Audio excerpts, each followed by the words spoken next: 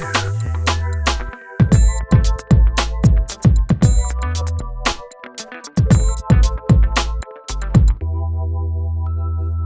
everyone, it's me Lauren for Lovely's Instinct, and today I'm coming to you with the nail tip of the week.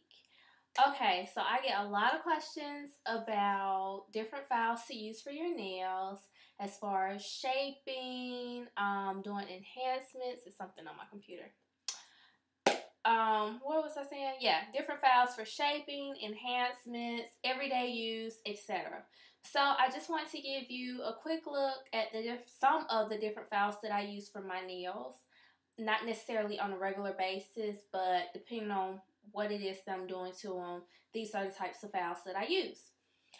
So the first one that is most commonly used, and I have had questions about, like, Lauren, my nails are peeling after enhancements, or they have the white spots on them, or the nails aren't smooth, they have the little ridges in them from going different nail salons, whatever.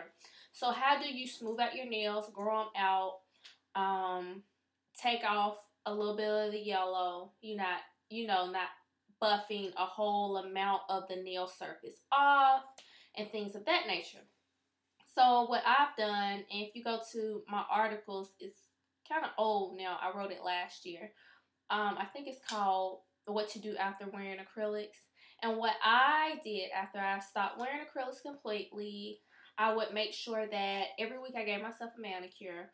But I would also lightly, let me emphasize that, lightly buff my nail bed. And I would use a yellow nail block for that. You can find these at Sally's. Not sure how much they cost there anymore. But I mean, it's just something very soft that you can lightly just buff the nail, buff out any of the nicks that's caused when you wear acrylics, especially when you wear acrylics from some of these shops that don't know what they're doing. They leave dents in your nails or little ridges, and your nails peel, and it's hard for you to get like a smooth surface when applying polish at home. So that's what I did. I used this to buff it out. Don't do it every day. I did it like once a week. And I did it after I manicured my nails, just to make sure that the surface was smooth enough for polish application. Okay, the next file that's good for natural nails is the C&D Koala file. No, this isn't the Koala file. My other one is called Koala. I'm not sure which one this is, but this is a mini C&D file. These should be available at Ulta, and basically it's a 240 grit. These are the files that I said you can use for the shellac when applying shellac, because 240 grits is soft enough for your natural nail, so it doesn't damage it if you use it on your nail bed, and also if you go back and forth across your nail. I still go in one direction just out of habit, and because I used a stronger nail file before I discovered 240 and above, really, so that's what I do. Then for your natural nail, if you like a natural shine to your nails, I like the OPI Brilliance buffer. These are at Ulta as well. And like I said in a previous video, you can use a coupon that Ulta has in its weekly sales paper. Not sure how much it costs. I think it is kind of more on the expensive side. Should be less than $10, but still, if you could get $3.50 off a $10 purchase, then why not? So always check for their ad when you go in the store, or even online. They have coupons if you spend a certain amount, and they also have the $3.50 off online as well. Then, or you can try to do this buffer. Now I got this from PremierNailSource.com. Don't know what to really say about it. I kind of used it once or twice, as you can see, little lines on it. It didn't really float my boat, so. But this is another route that you can go, if it works for you. Before I mention the last before I mention the last 4 files, I just want to say that the grit of the file should be paid attention to.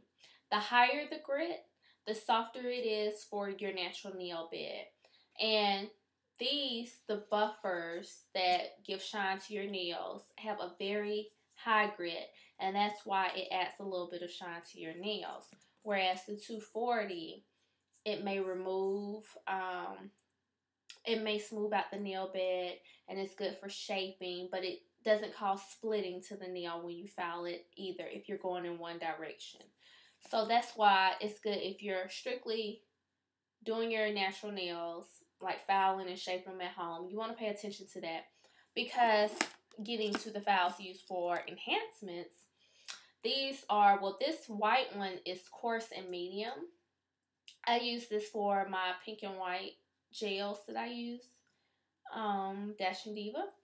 And I think they suggest using a white file just because if you're doing white tips, that way you won't have to worry about any of the color of the file coming off. Now, if you have a really good file, if it's a really good black file, the color should not transfer to the white tips, but you never know.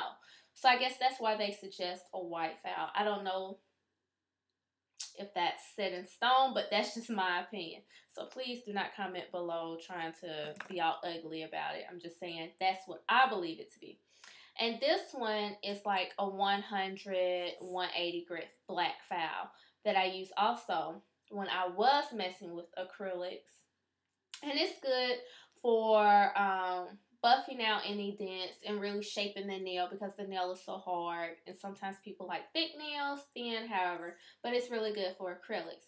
So 100, 180 grit, yeah, leave that to the enhancements. Now for gel nails, gel enhancements, the white polar block is really good. And it's really good because gels, everybody knows I love gels. I prefer them to acrylics. It's no smell. Self-leveling when you apply them. Not that hard. Well, in my opinion, they're not that hard for me to manage or to learn how to maneuver and apply to the nail, create a nail, all that type of stuff. And so this is really good for smoothing out the nail bed. You can also use it on acrylics, but I don't really work with acrylics, so I can't really tell you. But I love it for gels. It smooths out the nail bed just in case I do have like a bubble or a little hump in my nail or something. If I wasn't perfect with the application, it's really good. And it just smooths it out right before you add the finishing touches to it. So that's why the Polar Block is used. So Polar Block, 100, 180, medium coarse files. These should be used for enhancements only. You can try to use them on your natural nail. Some people do. And I have seen one nail girl that I really do like on YouTube. She uses a low grit file on her natural nails. And she does that because she doesn't use nail clippers.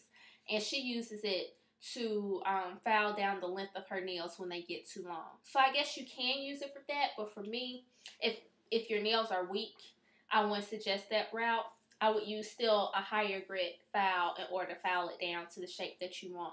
But she has really strong nails, so it really doesn't bother her. And my favorite nail file that I love nowadays, it's clear, you can't even see it when I do it like that. Clear file that I use, it's a crystal nail file. This one is by Nail Tech. And when my online store is available, you will be able to buy nail files, crystal nail files, but those are a little bit more extravagant with the Swarovski crystals and different colors and all that jazz. But for the one that I use for myself, it's just this one. And what I like about crystal nail files is that it prevents splitting and peeling of the nail. You can go back and forth on your nail without causing damage. And also what I learned recently is that they have crystal foot files. And the reason why I'm mentioning this is because some people, if you don't do nails or if you do your nails at home and you're looking for a file and you're diabetic or something, these are really good, especially when it comes to the feet. Because if you don't know, if you're diabetic, you should not cut the skin whatsoever, especially on the feet. And a lot of people don't know that a lot of these chain shops that just whatever, they do what they want. But I found that really interesting because my grandmother loves for me to give her manis and patties, and I know I can't cut her skin, she's diabetic, but I didn't know what else to use to help, like, remove the callus, outside of, we don't use the patty at, but we just use scrubs and different exfoliants in order to smooth her heels. So I was pretty excited to get a foot file for her. Let me find that foot file. I'll be right back. Okay, this is the foot file that I got. If you follow me on Twitter, then you know I went to Chicago this past week for the America's Beauty Show. I was covering it as media, and I got to meet a lot of great people. But here's a crystal foot file. And it has two different surfaces. One is smoother than the other. I got something on mine already. Darn it. Anyways, so I could wash it off. But it's really good because then you can smooth out the callus and the foot easily without cutting the skin. And it's really good for those type of people, again, for people with different diseases who can't get their skin cut. And another great thing about crystal files is that they're completely sanitizable. So you can wash them, remove the little white marks from continuously filing, all that good stuff. So that's why I really like them. I've had my crystal file for, I want to say, months now. But unfortunately, you guys know how much I purchase nail stuff. And somehow I just completely lost it and forgot about it. And then one day when I was cleaning out my nail art train case, I saw it there. Sorry for I was wrapping it back up. So, those are the files that you should consider when doing your nails. Or even, you know, when you go to the salon and if you're getting a regular manicure, and especially if you're going to one of these chop shops and they're filing your nails and it hurts when they're going back and forth, like they're using too low of a grit on your nails. Because I've experienced that in the past. And I was like, that really hurts. Like it makes my nail tingle because the grit of the file was so hard and they're going back and forth as opposed to just one way to prevent my nail from splitting or breaking, and that's why my nails always broke when I was getting the natural ones done from them. But anywho, so if you have any questions about those files, or if you have like any experience or anything at all, please comment below. You guys know I respond to all comments. I welcome everything. Like, I love sharing with you guys and love learning from you as well. If you're wondering about my nails, I put these nails up on my Facebook page, which the link should be below as always, but they're kind of old now. But I did them the week of or the week before the beauty show that I went to, and it's basically just a fun design with navy blue, baby blue, silver, and even a turquoise blue that you can't really see on camera, but it's there. And then I did a fun nail that almost looks like an animal print, but it's actually dots on all of them, on my thumb and my ring finger. So there you have it, and maybe I'll do a tutorial on this design. I'm thinking about it, but I have to do another design on my nails. I'm going to a wedding this weekend, so I'm trying to think of something really quick that I can do tonight before I head out of town. So let me know what you think about this design as well, and I will talk to you all soon. Bye!